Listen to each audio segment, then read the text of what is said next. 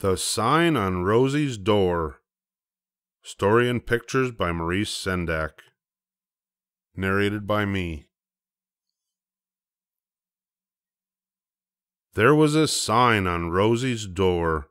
It read, "If you want to know a secret, knock 3 times." Kathy knocked 3 times and Rosie opened the door. Hello, Kathy. Hello, Rosie. What's the secret? I'm not Rosie anymore, said Rosie. That's the secret. Then who are you? Asked Kathy. I'm Alinda, the lovely lady singer. Oh, said Kathy. And someday, said Rosie. I'll sing in a great musical show. When? Kathy asked. Now, in my backyard. Want to come? Can I be somebody too? Asked Kathy. Rosie had to think for a minute. I suppose, she said finally. You can be Chicharoo, my Arabian dancing girl. All right, said Kathy. I'll come. And everybody came, Dolly and Pudgy and Sal. Now sit down, everybody, Rosie said. They all sat on folding chairs. Now keep quiet, everybody, said Rosie. The show is going to begin. They all sat quietly. Rosie and Kathy disappeared behind the cellar door. This is a good show, Pudgy whispered. It is, said Dolly. Bam, bam, bam, came the sound of a drum from behind the cellar door. Ladies and gentlemen, cried a faraway voice. We have for your pleasure Chicharoo, the Arabian dancing girl. Clap and shout hooray. Everybody shouted and clapped. The cellar door opened and Kathy stepped out. She wore a dressing gown and had a towel over her head. She waved her arms and took 3 little steps. Chicharoo-roo-roo, she sang softly. That's enough, cried the voice from behind the cellar door. Clap, everybody, and shout hooray. Clap, clap, clap. Hooray, hooray, hooray. Now comes the best part of the show, the voice continued. Me, Alinda, the lovely lady singer, who will sing for your pleasure on the sunny side of the street. Everybody say oh and ah. Oh, ah. Oh, ah. The cellar door opened and out came Alinda. She wore a hat with feathers sticking out, a lady's dress, and high-heeled shoes. Hello, everybody, someone said. Everyone turned and saw Lenny wearing a fireman's hat. Can I play too? he asked. We're not playing, Alinda shouted. It's a real show and you can't. Why? Because. Anyway, said Lenny. I have to go and put out a fire. Everybody want to come? They all shook their heads no. Lenny ran out of the yard. Now I'll sing, Alinda said. She closed her eyes. On the sun. Want to know something? asked Lenny. He was back again. What? asked Alinda. I know a trick, said Lenny. What trick? First, Lenny explained, I throw my fireman's hat up in the air, and then the one who catches it can keep it. Everybody want to play? They all shook their heads yes. All right, said Alinda. Lenny threw the hat high into the air and it landed on Rosie's window ledge. How will we catch it now? Kathy asked. We'll have to climb up for it, said Alinda. So they did. Sal climbed on top of Pudgy, Dolly climbed on top of Sal, Kathy on top of Dolly, Lenny on top of Kathy, and Alinda on top of everybody. She took the fireman's hat off the window ledge and put it on her head. I caught it, it's mine, she shouted. Hooray for me. They all climbed down. Now I'll sing, Alinda said. She stretched out her arms. on the sun. Give me back my hat, said Lenny. I have to go and put out another fire. No, said Alinda. You said for keeps. It was only a game, said Lenny. And my mother says I shouldn't give anything away anymore. He pulled the hat off Alinda's head and ran out of the yard. Come on, Pudgy, he called. Come on, Sal, help me put the fire out. We'd better help him, said Pudgy. He needs us, said Sal. But, Alinda began. But they were already gone. I'd better go too, said Dolly. I didn't sing my song yet, said Alinda. I'm hungry, Dolly answered, and she went home. They were all gone. 2 of the folding chairs lay on their sides. It's getting late, said Kathy. I have to go home. Wasn't it a wonderful show? asked Rosie. It was the best I ever saw, Kathy answered. Let's have another one soon. Same time, same place, said Rosie. Goodbye, Chacharoo. Goodbye, Alinda. Rosie was all alone. She climbed on top of a folding chair and said very quietly, Ladies and gentlemen, Alinda will now sing On the Sunny Side of the Street. And she sang the song all the way to the end. Chapter 2. There was nothing to do. I have nothing to do, Mama, Rosie said. We'll do something, her mother said. So Rosie did something. She wrote a note and pasted it on her front door. What did you do? Her mother asked. Oh, said Rosie. I pasted a note on the front door. That's nice, her mother said. Now find something else to do. Rosie found a red blanket. She put it over her head and sat down on the cellar door in her backyard. Chapter 3. Mama, said Kathy. I have nothing to do. Go and play with Dolly, her mother said. So Kathy went to Dolly's house. Hello, Dolly. What are you doing? She asked. I don't know, Dolly answered. They went to Pudgy's house. She was sitting by the front steps with Sal. What are you doing? asked Kathy. We're not talking to each other, answered Pudgy. That's not doing much, Dolly said. What are you doing? asked Sal. Nothing, said Kathy. We thought you would be doing something. What do you want to do? asked Pudgy. They all looked at each other. Nobody had anything to say. Let's ask Rosie what to do. So they went to Rosie's house. Rosie, they called. There was no answer. Look, said Kathy, pointing to the note pasted on Rosie's front door. It said, If you are looking for me, I won't be easy because I'm wearing a disguise. Yours truly, Alinda. Let's look in the backyard, said Dolly. They all ran into Rosie's backyard, and there, sitting on the cellar door, covered from head to foot in a red blanket, was somebody. Is that you, Rosie? Dolly asked. There was no answer. Please tell us who you are, said Kathy. I'm Alinda, the lost girl.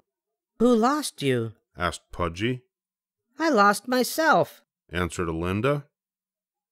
Aren't you really Rosie, though? asked Pudgy. I used to be Rosie, Alinda said. But not anymore.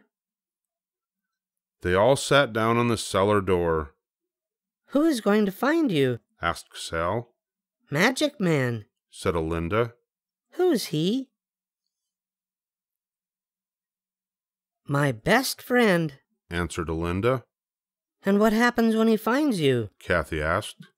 He will tell me what to do, explained Alinda. Can we wait with you? asked Pudgy. I suppose so, said Alinda. But you must be very quiet. So they were very quiet. They didn't say a word. They didn't do anything. They just waited. This is fun, whispered Kathy. Shh, they all said. and they were quiet for a long time. Soon it was very late. It's very late, Dolly whispered. I have to go home. Me too, said Pudgy. I guess Magic Man isn't coming today. said Kathy. I guess not, said Alinda. Maybe he will come tomorrow. said Sal. Maybe, said Alinda. maybe not. Can we come and wait with you again tomorrow? Dolly asked. I suppose so. said Alinda. We'll come earlier tomorrow. said Kathy. Then we can wait longer. Let's all meet at 12 o'clock on Rosie's cellar door. said Pudgy. 12 o'clock sharp. said Sal. Sharp. They all agreed. And then they went home. That evening, when their mothers asked them what they had done all afternoon, they said that they had done so much there wasn't even enough time to do it in, and they were all going to do it over again tomorrow. Good, all the mothers said. Chapter 4. Mama? Rosie asked. Am I your little girl? Of course, her mother answered. I mean, began Rosie. You mean this? said her mother, and she gave Rosie 3 kisses. I mean, said Rosie. Can I have a firecracker? No, her mother answered. But it's the 4th of July, said Rosie. I know, said her mother. Kathy and Dolly have firecrackers, said Rosie. I don't believe that, her mother answered. They are dangerous, and I do not want my little girl to get hurt. I am not your little girl, said Rosie. I'm a big girl and everybody else has firecrackers. I don't believe that, her mother said. Rosie didn't say a word. Play with your cat Buttermilk, said her mother. That would be much nicer. I don't believe that, said Rosie. What did you say? her mother asked. Rosie went out and sat on the steps in front of her house. It was 12 o'clock. Kathy, Dolly, Pudgy, and Sal came and stood in front of her.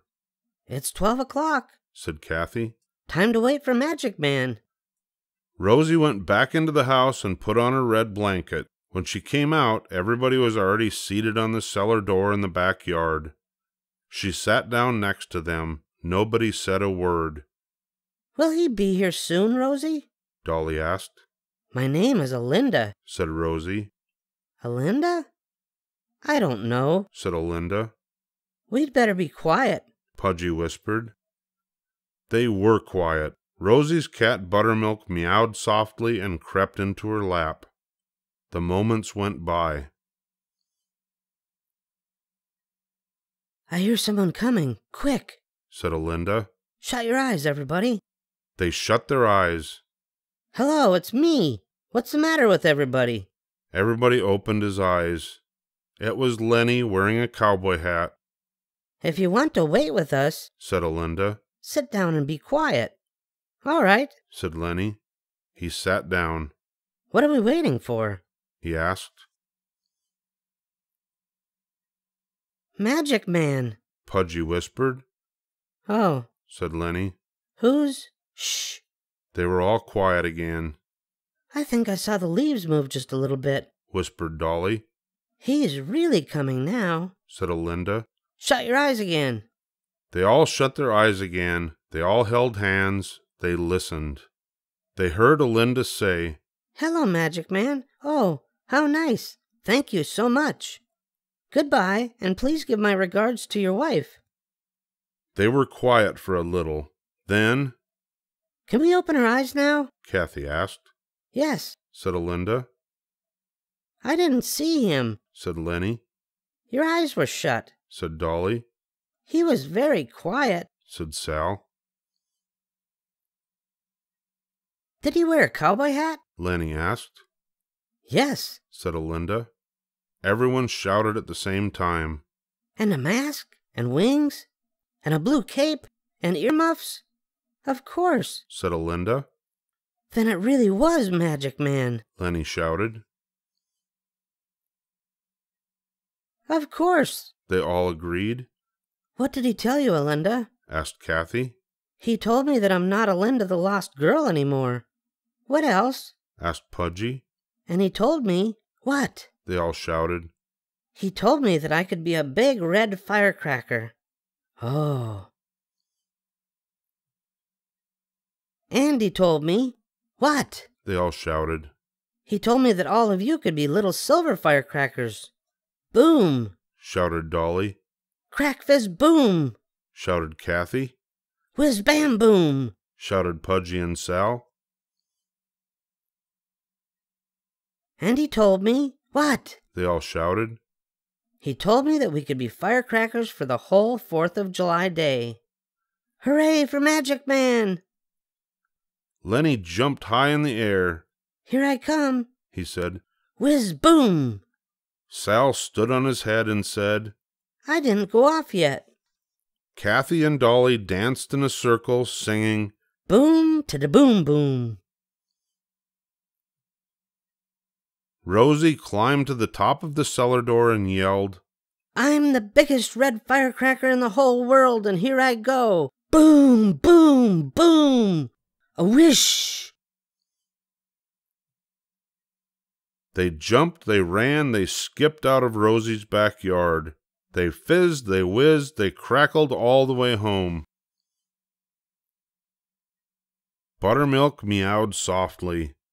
Are you tired, honey? Rosie asked. Come on, let's go in the house.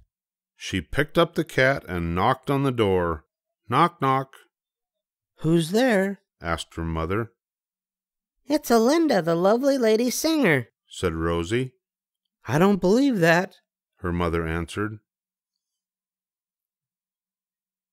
It's Alinda, the lost girl, said Rosie. I don't believe that either, her mother said.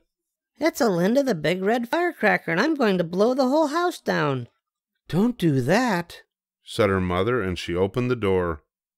Rosie, she said. Didn't you know it was me? asked Rosie. I thought so, her mother said. but I wasn't sure. I'm tired, Mama, said Rosie. Buttermilk is tired, too. We had a big 4th of July day. I can believe that, her mother said. Why don't you both go to sleep? Rosie picked up the cat and went upstairs to her room. In a little while, her mother went up to see if they were asleep. She opened the door and saw Buttermilk in bed with the blanket pulled up to his chin, and Rosie curled up on the rug. Rosie, she said. Shh, said Rosie. Buttermilk is asleep. Why are you on the floor, dear? her mother whispered. Because I'm a sleepy cat, answered Rosie. Oh, said her mother, and she tiptoed out of the room. Good night, she whispered as she closed the door. Meow, answered Rosie. The end.